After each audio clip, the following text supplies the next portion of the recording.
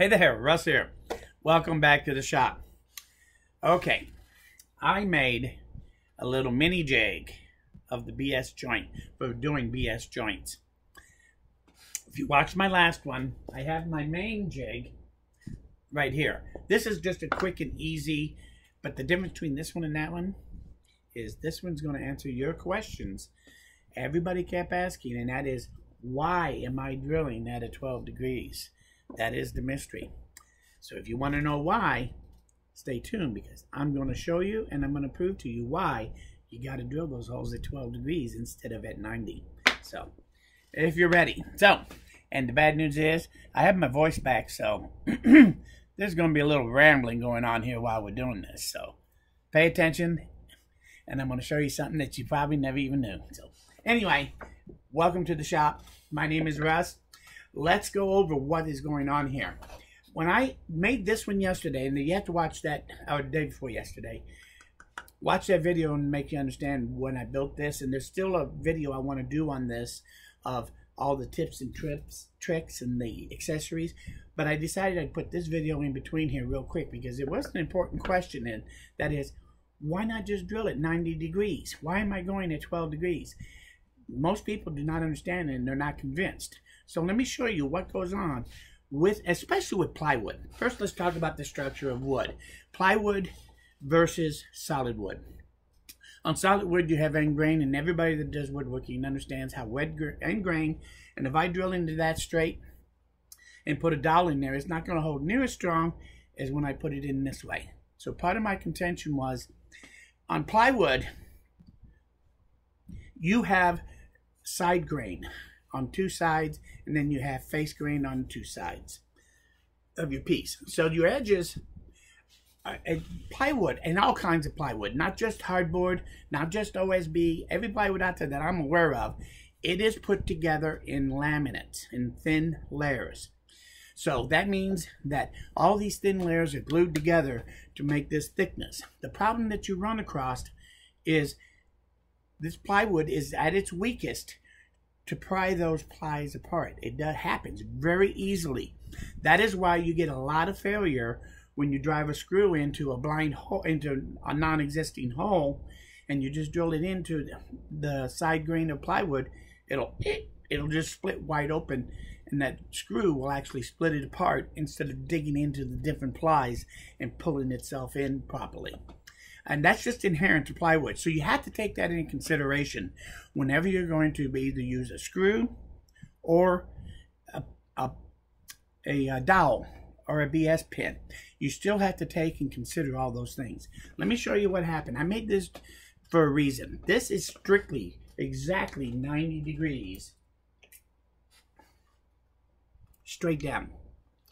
Two things happen when you try to go in here, and if you take a look at this, see if I can do this, you can see that it goes in the center, and look at there, it's actually dead center all the way through as it sits there like that, right? There's only one problem. The hole in the screw in the real world, get this, and the deeper you go, the further that wobble can be, and so the more likely that is going to happen. So if you start, I use this, and I drilled this hole right there, dead center. It doesn't look like it on the camera, but believe me, that is dead center. And what happened? I got down so far, and it blew out this side. And I had the clamp on there to help reinforce, like this, to help reinforce it from blowing out. But the wobble alone caused that thing to wander over until it came to the edge too close, and it just started coming out the edge.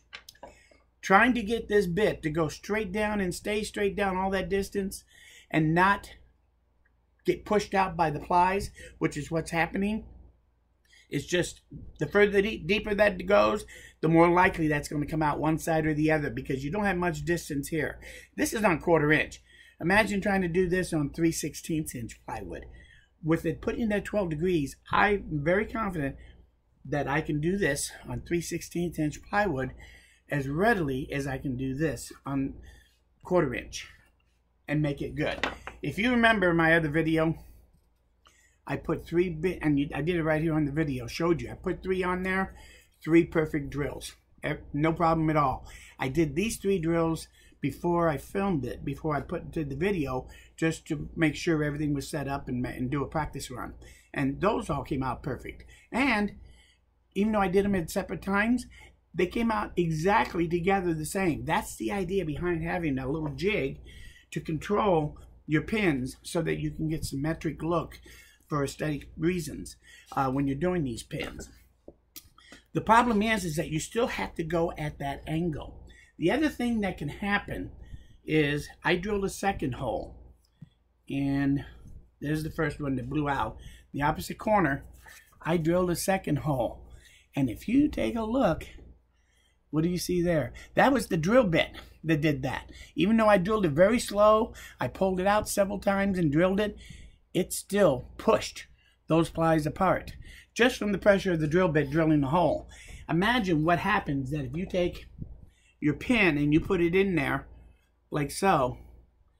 Let's see, how deep did I go? I didn't even go that deep, and it was already splitting out. But just imagine now that pin's in there and you put stress on that pin by this way.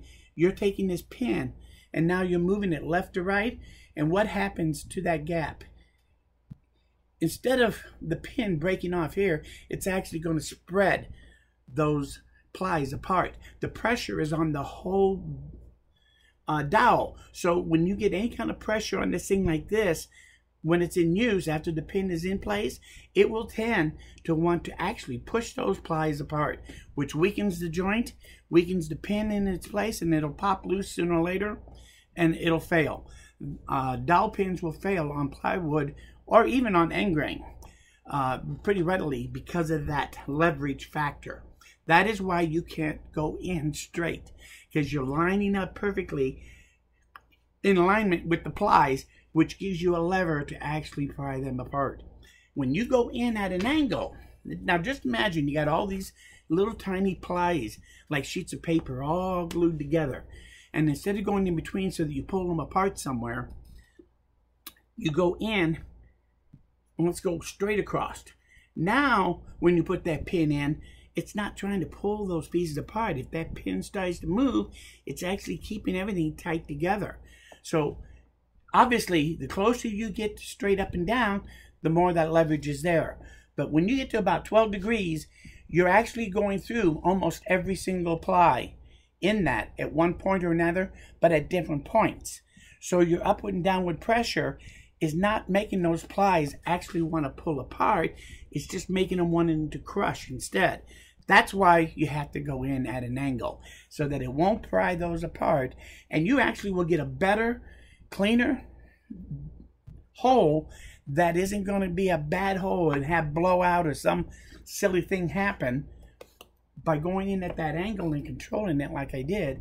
Than you can by trying to go straight in and hope that it doesn't blow out the side or split it. That's why I say go in at 12 degrees. You can very easily prove this yourself. Just make one of these. It's quick and easy.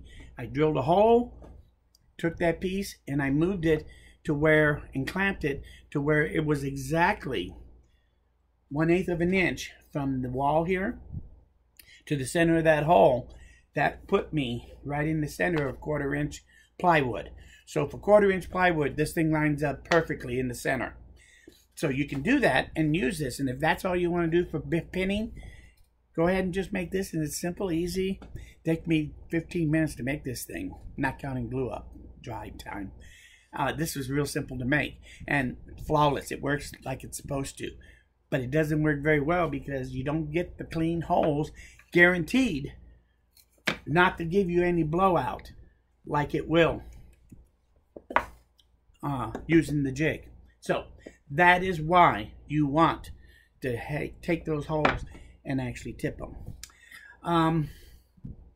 The other thing I want to talk about is that I am going to take, and I've been thinking about it since you guys talked about this too. Again, I just stepped outside the box again, and I decided to take my jig, and I'm going to put 45-degree ones in here, right here, that are going to come out right here, so I can put the fence over here. But I think I may even take and move some of these and put one more row across here at the 90 degree, so that I'll be able to use this jig at the 12 degrees or at the 90 degree by moving the fence in here, and I'll put a slot in here for this fence to be put here, so that would work in this area. And then if I do 45s, my fence goes on here, and I would use this end of it. So I'll actually be able to do 45 degree angles. So if I have miter joints, that's the one I would use. If I'm going to use butt joints, then I would probably use the 12 degree. But there may be examples where you might want to have them at straight up and down. So yeah, I'm probably going to put at least one straight up and down one in here, and figure out some way to be able to attach my fence at that point, and just to see it, so that it's there if I need it. And I think that will actually make this thing work a little bit better. I did put a scale on here, so that when I go to put, if I want to measure and put a stop on one of my drill bits at a certain distance, I can quickly take it and just use this as my reference. And within a 1/4 inch or so, I can get it set to set my stop on all my drill bits. So I put a little scale on here just to make it handy and be close to where it needs to be. The other thing is about using this jig with the removable fence is, besides doing corner joints at a 45 degree, I mean at a 12 degree angle here, what if you want to put together a box like this? You can pin this one too with this thing. Check this out. So, because it's a removable fence, I can just take my fence off. This is my drill point is right there. So if I line this up just like here, like I would out here on near the edge, I can then drill a hole and set a pin in here. As long as I stationize this piece here, then I can drill holes and pin it here. I could even put one pin this way, turn it around, and put a second pin in this way, so that they're toenailed in, so that this thing would then sit in there and never really move. So I could put a couple of pins at a flat spot rather than only on the corners, if I wanted to anchor this with little BS pins. So the BS pin system actually, and I have to call it a full system. I pre-cut my dowels down to the 1 inch so that they're generically ready to go for almost any use. I also have 2 different size dowels I use right now. I have a 7/16 inch dowel that I do have one set of these, which are nice because then I can just use my drill bit, drill one hole and use these. But these are quite a bit smaller at 7/64. The 9/64, I kind of more comfortable with them. So most of the time I probably would just re-drill the hole bigger like I showed you and use the larger pin, and it works better. But if you want, go looking until you can find these at this dimension, then you only don't have to re-drill the hole even. You can just use these and it'll work pretty much just as well.